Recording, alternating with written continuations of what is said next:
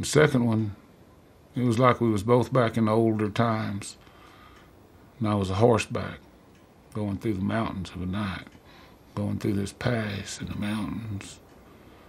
It was cold and there was snow on the ground. He rode past me and kept on going, never said nothing going by, just rode on past. And he had his blanket wrapped around him and his head down. When he rode past, I seen he was carrying fire in a horn, the way people used to do, and I could see the horn from the light inside of it, about the color of the moon. And in the dream I knew that he was going on ahead.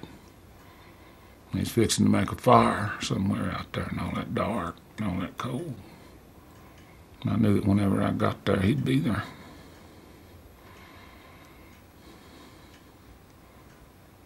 And then I woke up.